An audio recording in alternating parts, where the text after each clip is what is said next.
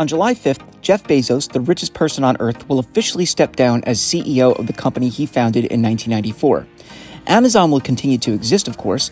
It's one of the wealthiest publicly traded companies in the world with a market capitalization of $1.7 trillion.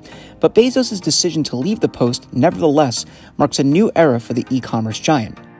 Amazon initially started as an online bookstore before spreading its tendrils to different retail offerings. It went public in 1997 at $18 a share, but even after expanding its sales to other categories, the company didn't post a quarterly profit until Q4 2002.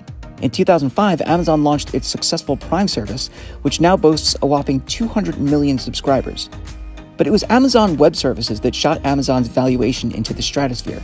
Launched in 2006, AWS is now more profitable than the core Amazon business, with the cloud platform bringing in $13.53 billion in net income in 2020 compared to the e-commerce side's $9.36 billion. Of course, no discussion of Bezos and his legacy at Amazon is complete without the company's complicated labor relations history.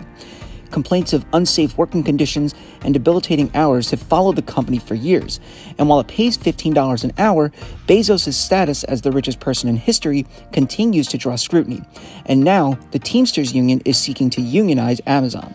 As for Bezos, he'll remain as the company's chairman of the board and continue to own a 10.3% stake in the company.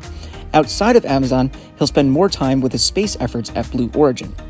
Regardless of your opinion of his legacy, it's undeniable that Bezos has revolutionized how we shop as well as the web forever. I'm Dan Howley for Yahoo Finance.